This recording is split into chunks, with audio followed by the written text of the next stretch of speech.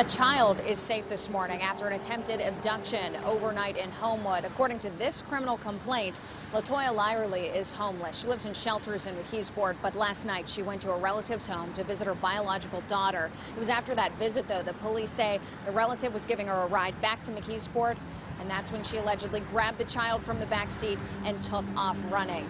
Police put a be on the lookout order out, and officers canvassed the area around North Homewood Avenue and Monticello Street in Homewood.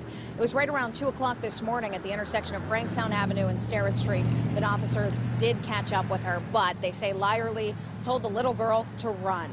Officers had to chase after her. They eventually secured her. The child was checked by medics after complaining of some pain to her arm after being pulled from the car by her mother. Now, Lyerly is in custody this morning. She's being charged with interfering with the custody of children and endangering the welfare of a child. Live outside the Allegheny County Jail, I'm Jackie Kane, Pittsburgh's Action News 4. All right, Jackie.